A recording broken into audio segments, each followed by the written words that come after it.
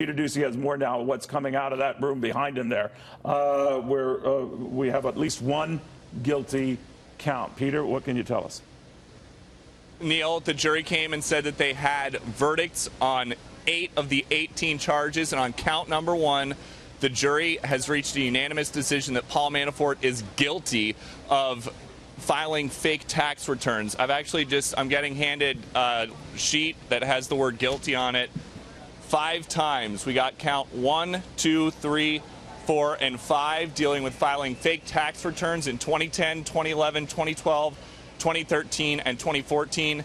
And Paul Manafort has been found guilty by the jury on all 5 of those counts. It sounds like outside the court, there's just one person cheering. I couldn't tell what it was. So 5 of 8 so far are guilty for the Manafort team, and we expect to have the next few charges any minute. We also expect to find out what's going to happen, what the judge wants to do with these 10 charges that the jurors say they could not reach a unanimous decision on during their 4 days of deliberation. Neil? All right, Peter, thank you very much. And again, just to sort this out, we are talking about Paul Manafort. This is in Alexandria, Virginia. This is a separate look about the 18 counts that were originally facing him on this wave of prosecution against the former campaign manager for Donald Trump.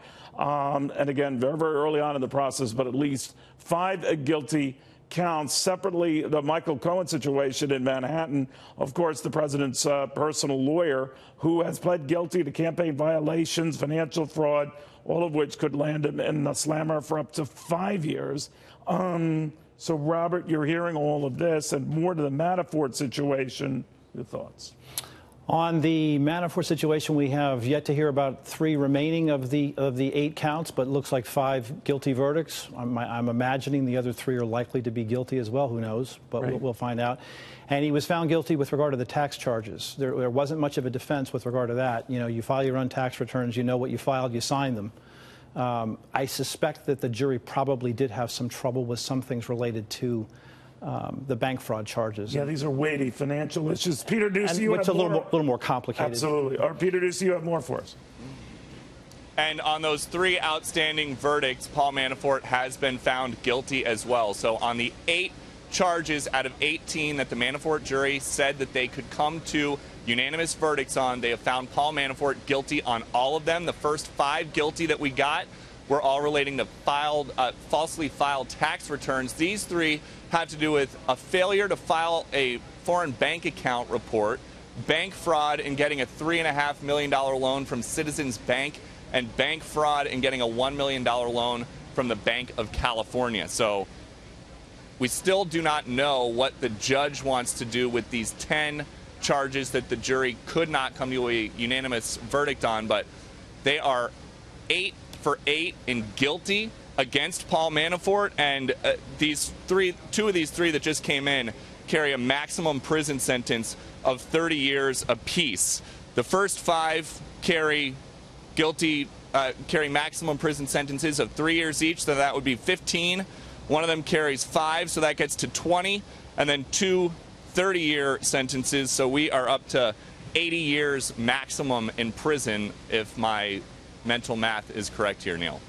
I trust your mental math. Robert Ray, if that's the case, Paul Manafort is looking at spending the rest of his life behind bars. Well, it will be a lot of time because the numbers are so high. I mean, he's not going to get an 80-year sentence either. That's the maximum possible sentence under the statute. Anything could mitigate this cooperation? Well, it could. I mean, he certainly could decide. The government could choose to, to entertain the value of his cooperation post-verdict. And then you ask the question about what's going to happen as the judge decides now what to do about the remaining 10 counts. My guess is he'll probably ask the jury, I've accepted your partial verdict. Do you think that there's any fruitful reason for you to continue to deliberate with regard to the other 10?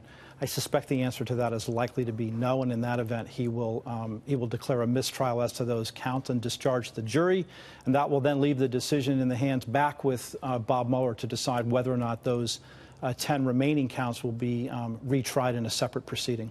All right, let's go back to Peter Ducey. This is on the Paul Manafort, the former campaign manager for Donald Trump, who's facing a lot of time behind bars right now. You got more details, Peter? We now know that there has been a mistrial declared in the 10 counts against Paul Manafort that the jury said they could not come to a unanimous conclusion about. So out of 18 charges, they came back with 8 guilty verdicts, and then the other 10, they were so stuck that the judge has now declared a mistrial. So the information is coming from our team just as quickly as we can possibly get it out. But again, no electronic devices inside the courtroom, and so it is really just a foot race between representatives of all the networks who have people upstairs on the 9th floor and also in an overflow courtroom because of all the interest on the 6th floor here in Alexandria. So as we get some more, we will wait. But again, 8 guilty verdicts against Paul Manafort and 10 mistrials on the other 10 counts.